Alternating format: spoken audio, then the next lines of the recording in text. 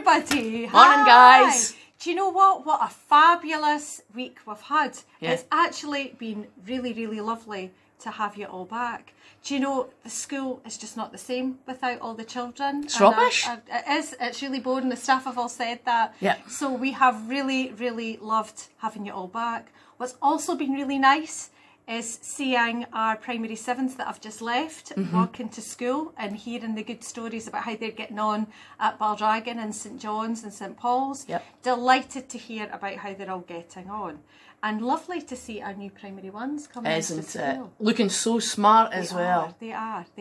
I think we would have had a riot on our hands if we'd said no school uniform, because everybody has made such a good I think it's effort. actually the smartest they've ever been. They have. They have. It's so lovely. It's so lovely.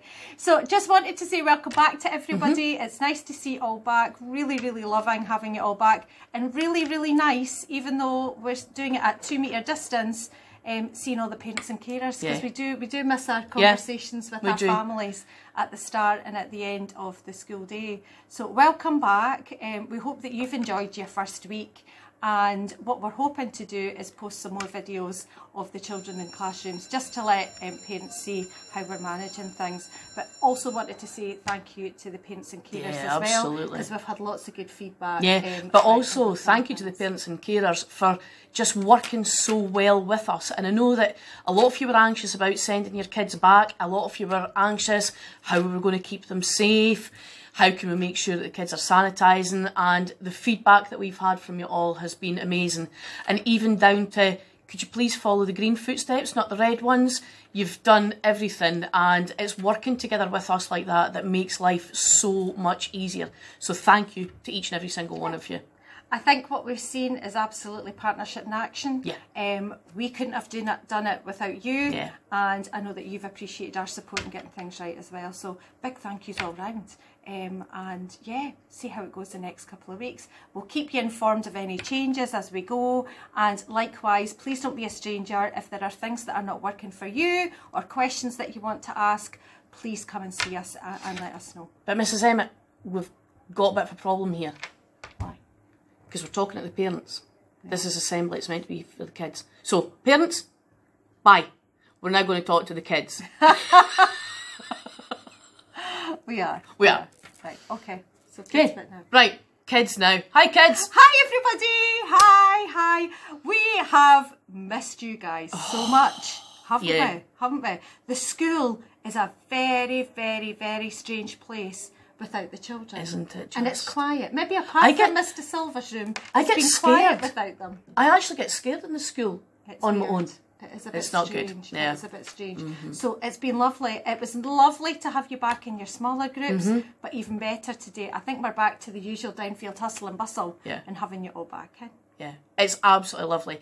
Now, today's assembly, it's not going to be full of my usual nonsense because it is just a welcome back assembly. So I do actually have some virtual certificates to give out today. So this is a first for Downfield. And I still need to figure out how that's actually going to work in my head, but you'll find out. There's a couple of photos from some of the classes of what the kids have been doing this week, because the learning has started already, which is absolutely amazing. And there'll also be an introduction to some of the new teachers that you'll see around about the school and where you will find them. Amazing. They have settled in really quickly. It feels like they've been here forever. Yeah. They're great, really good bunch. So you'll get to meet them in today's assembly as well. So stay tuned and we'll see what happens next. So now that we're back in school and everyone's all together, it's absolutely brilliant. However, I do have something that I need to ask you to do. Now, to stop us spreading any bacteria and viruses or anything between each other, we have been given strict guidance by Dundee City Council that you're only allowed to play with the children in your own class. Now, I absolutely understand if you've got wee brothers, wee sisters, cousins and whatever in other groups and in other classes that you want to go and check on, but please don't do that, because we're not allowed to have classes mixing. You've been given areas in the playground that we would like you to stick to when you're playing, and it's all about keeping you and everyone else safe. So please, stay with your own class when you're out in the playground, and if there's anything wrong with anybody else, it'll come to us and we'll do the things that we need to do to keep you and everyone else safe. So please stay with your own groups, and remember, always, always, always use your hand sanitizer when you're coming in and you're going out, when you've been to the toilet, when you've been touching things, because it's doing things like that that's going to keep every single one of us absolutely safe. We might only have been back at school for 2 days, but what an amount of learning I have seen going on already, whether it's learning through play, whether it's learning through social skills and social settings, whether it's learning the new rules about sanitising our hands and keeping safe distances, even chalk drawn in the playground. It's been amazing what's been happening, even in the first 2 days that we've been back. That's what makes me so excited to be part of Downfield, because learning just happens all the time. In the nurture room here, you can see the children spending time getting to know Mr. Hatton, who, as I've already said, is the new nurture teacher, which is just absolutely amazing. I can tell by what looks like an activity being explained that the children are really excited to have Mr. Hatton there. Upstairs in P4B, you can see the children are really happy to be in class. You can see that they're all sitting at a safe distance away from each other. Every single child's got their own piece of equipment and stationery that they need to be successful in their learning. And you can see the big thumbs up there from the children. Now, Primary 2W have been really busy out in the playground with the chalks.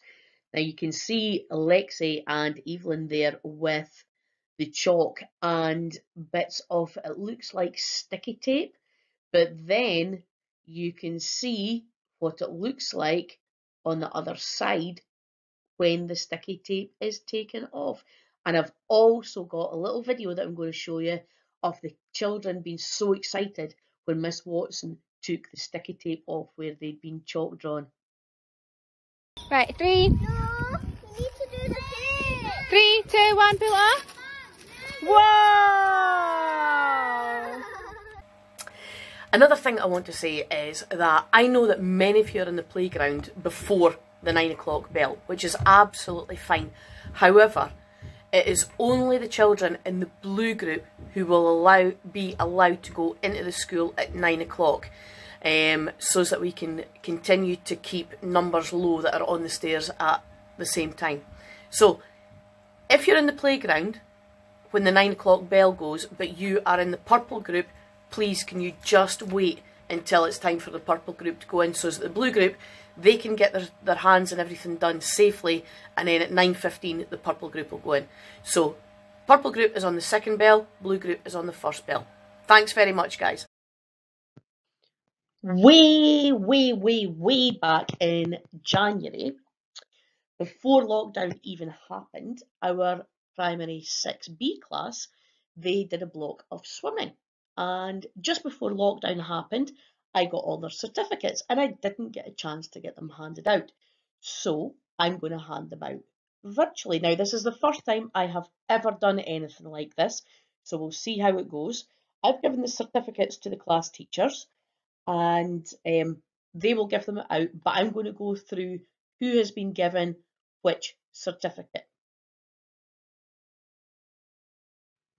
The children who have achieved level 1 for primary 6B this year are Alicia, Jodie, Molly and Logan. Now, we would normally give a clap, so just because we're not all in the assembly hall, let's still give those 4 a round of applause for doing so well. Well done, you 4. For level 2 swimming, we've got Brooke, Kiva, Sherry-R, Xander, Ryan and Lennon Laurie. So give them all a big round of applause for the 6 of them who achieved level 2. Well done, guys. Lots of children have achieved level 3. We have Ben, Ruby, Martina, Lily Grace, Owen, Alistair, Billy, Jordan and Brody. Lots, as I say, at level 3, so well done you guys. Absolutely brilliant. Getting to level 4, that's really good because level 4 is starting to get really quite tricky with lots of complicated things that you have to do. But we have 2 people who have achieved level 4, and that is Grace and Mackenzie. So big round of applause for those 2. Well done to Grace and Mackenzie. Now you thought that level 4 was difficult. Level 5, you've got to do 1, 2, 3, 4, 5, 6, 7, 8, 9 different things. Some things like swimming underwater through a hoop while holding your breath, and doing the front crawl, the back crawl, doing the breaststroke properly, making sure that your head's going out and in the water. So lots and lots of difficult things that they have to do. And we have got 6 children who have achieved that this year. We've got Ellie, Lennon Cusick, Abigail, Fraser, Finn, and Emily. So well done to you 6. You're absolute super duper swimmers. And if I ever get difficult in the water, I know who to call on to come and save my life. Well done, you 6. In fact, well done to everyone in Primary 6B for doing so well with their swimming. There's a few certificates, there's a couple of spelling mistakes in the names. I will get them changed and make sure that you get your correct certificate. But again, well done. Give all of Primary 6B a huge round of applause because they've done extremely well. Well done, guys. This year we have quite a few new teachers in our staff, and I'm going to explain to you who they are, show you who they are, and let you know where you will find them in the school. The first of our new teachers to be added to Downfield, and we're delighted to have all of them, but the first of our new teachers is Miss Bunce. Now, Miss Bunce you will find in Primary 5B, and she is upstairs next door to Mrs. Hill. So that's Miss Bunce. Our next new teacher is an addition to the male teachers on the staff. This is Mr. Hatton. Now, Mr. Hatton is found downstairs in our nurture room. He is going to be our nurture teacher this year. You'll see him around and about helping out in classrooms as well, but if you're looking to find him, you will find him in the nurture room downstairs. This is Mrs. Park. Now, Mrs. Park has a slightly different job. She is one of the new teachers in the school, but she is one of the teachers who have been brought in to help us, to help you after being off school for so long with lockdown. So Mrs. Park is going to be working in different areas of the school. She might be working with one child at a time.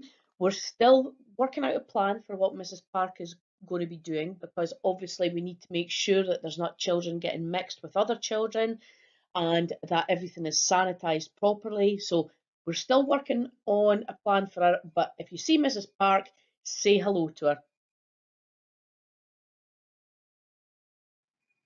This lady here is Mrs. Cram.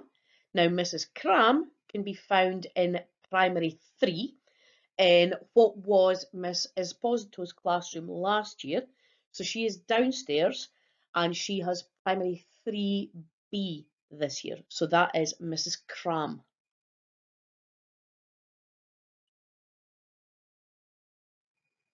And the last of our new teachers to be added to the Downfield team is Miss Gillis. Now, Miss Gillis is going to be doing RCT.